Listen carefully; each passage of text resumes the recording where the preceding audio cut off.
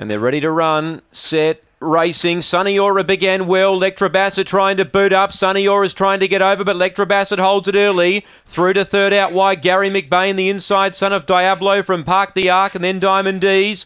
In trouble there, behind those Diamond D's. Well back was Yarramundi Lily, but the leader is Lectra Bassett, led by a length and a half. Sunny Aura goes for the rail. Lectra Bassett a length in front. Sunny Aura can't get there.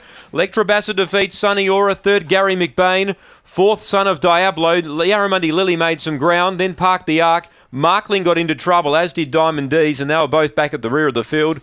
Time 23:14.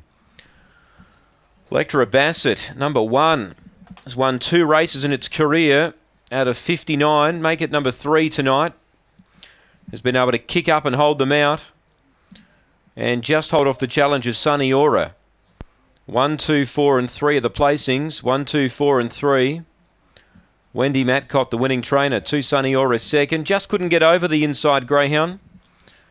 And had to be content to sit outside of him.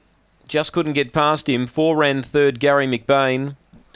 And 3 ran fourth, son of Diablo. 1, 2, 4 and 3. 3/4 by a length and